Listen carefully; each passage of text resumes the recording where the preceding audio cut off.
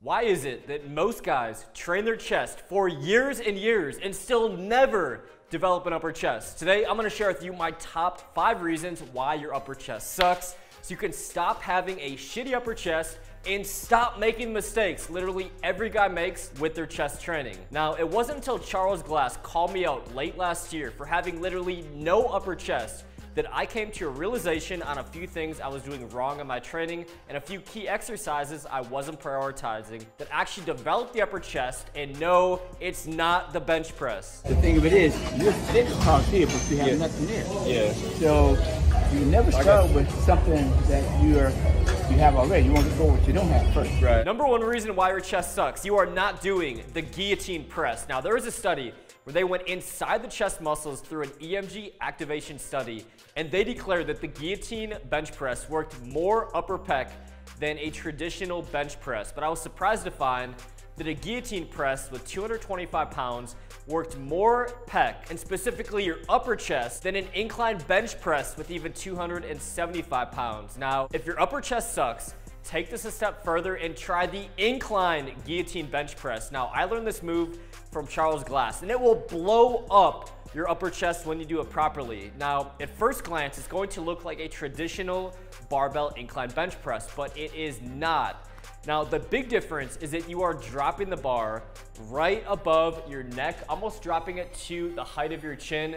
Your elbows are going to flare out slightly more than a traditional bench press move. Now, you want to go 10 to 12 rep range on this with very short rest times. Focus on pumping blood into the upper chest. Now, it's so much more important when you're trying to target your upper chest to focus on form rather than ego lifting. This is not a move that you want to ego lift on.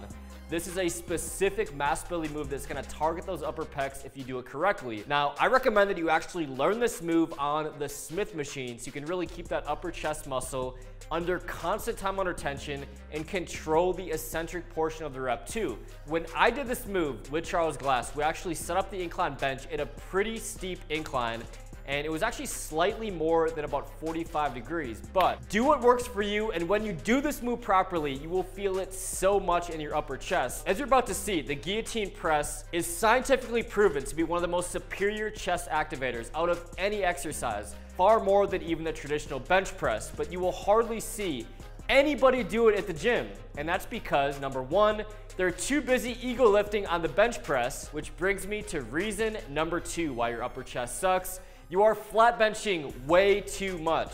Every guy has his own theory about which exercises are the best and which exercises suck, and we all think we know the best movements to grow our muscles. But do we really? Because AthleanX just made an entire video called the only 3 chest exercises you need and did not even include the exercises that are scientifically superior. Now, who do you listen to these days if you could not trust a guy with over 10 million subscribers? I'd like to think me, of course, but all kidding aside, there's a study, and this guy named Brett Contreras took us inside our chest muscles using EMG activation technology, which is a tool that measures how muscle activity is going on with every moment that you do. So based on this experiment, here are the top 3 exercises in terms of mean and peak activation for the upper chest: the mid pulley crossover, the dumbbell incline bench press, and the guillotine press. Now, notice what's not on it: the barbell bench press, and the barbell incline bench press is not even on it. Now, I'm not gonna tell you to stop bench pressing.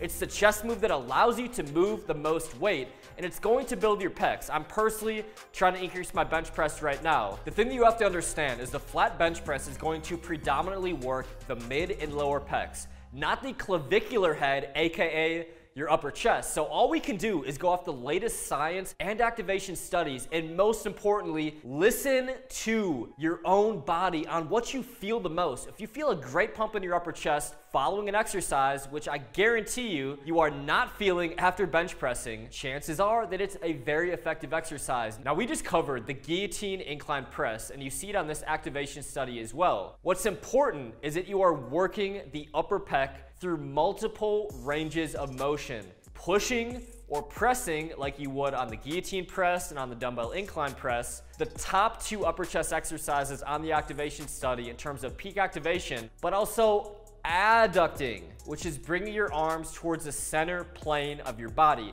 This is so important. Now, Me personally, my favorite upper chest exercises are ones that involve adducting. Now you see the mid-pulley crossover on this list, but in my opinion, the Wolverine low to high cable fly is way more effective for me personally. Now you're probably wondering, but Troy, it's not on the activation list. It says mid-pulley crossover. Brett only tested 10 to 15 total exercises in this study, and the low to high cable crossover was not one of them. But if you look at the direction of the muscle fibers, you're going to know one thing, and you're going to know that the upper chest fibers run low to high. And if you perform any cable fly move going low to high, you're going to better isolate the upper pecs. Now, another one for me personally is the dumbbell incline fly and dumbbell incline pinch press. And you can even superset these for a crazy upper chest pump. Now, what you do is you set the bench at a 45-degree angle and you get a full stretch on the flies, and squeezing those dumbbells together and pinch pressing up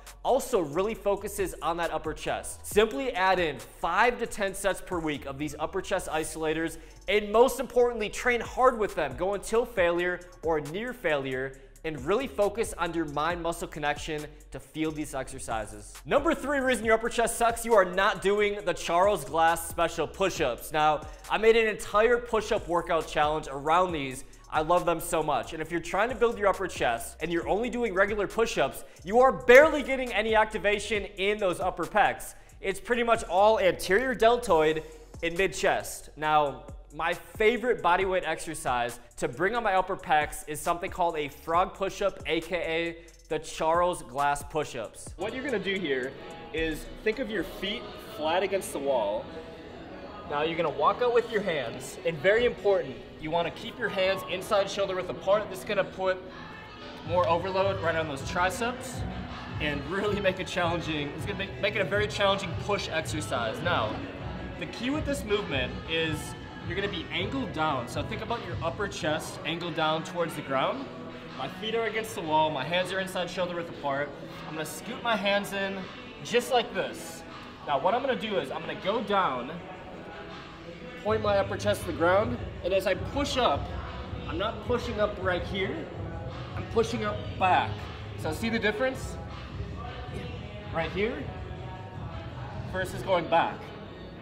So do this push-up if you want to hop on the challenge. Try just one set until failure every single day. I guarantee you, you're going to blow up that upper chest if you add this to your daily routine.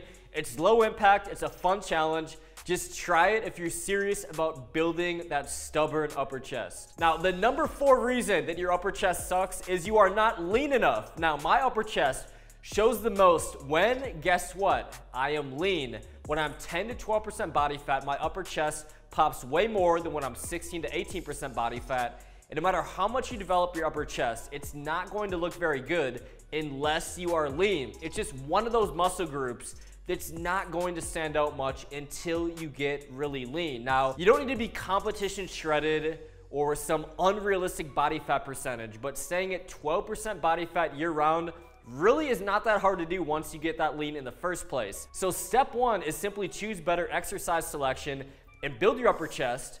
And then once you do that, make sure that you are lean enough to judge your results. You might have a great upper chest being covered up by an ugly layer of fat. The number 5 reason your upper chest sucks is your volume, training intensity, and nutrition sucks. Now, yes, I know that's technically 3 reasons, but it's my video and we don't need to spend much time on any of these. Training volume, so important. You need to place at least 10 to 20 intense working sets directly on your upper chest every single week if you want it to grow. This is non-negotiable. Now, it's one thing to do these sets and hit this magical volume number and go through the motions, and it's another thing to actually train hard. If you train early in the morning like me, and you sometimes just don't have the energy to go hard, then guess what? Simply take a pre-workout like I did this morning because I was exhausted. I take Superhuman pre-workout from my company Outfline, and it hits me hard with crash-free energy. It gives me an epic pump.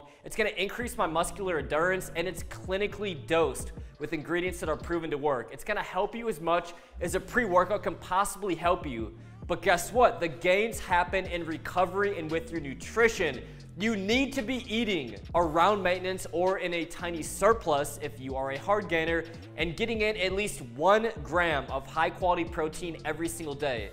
This is why I take superhuman protein post-workout and also once in a while as a snack. Now, it's an easy and delicious way to get in a very high quality and easy to digest form of protein. Now, no matter what protein you take, make sure it's a whey protein isolate, as this has the highest concentration of number 1 amino acid, and number 2 has that lactose stripped for better digestion. Now, if you want to try Superhuman pre-workout and Superhuman protein from my company Elfline, simply go to elfline.com and use the code TROY20. Now, it's not going to do the work for you, but the combination of the Superhuman pre-workout and protein will help you train harder. It's going to help you get a better pump. It's going to help you get your daily protein intake in easier, and it's going to help you recover quicker. And it's what I personally take almost every single day for faster results. All right, fam, so thanks for watching. Smash a like for the YouTube algorithm so I can afford to keep on buying my cats that delicious wild-caught organic salmon they enjoy.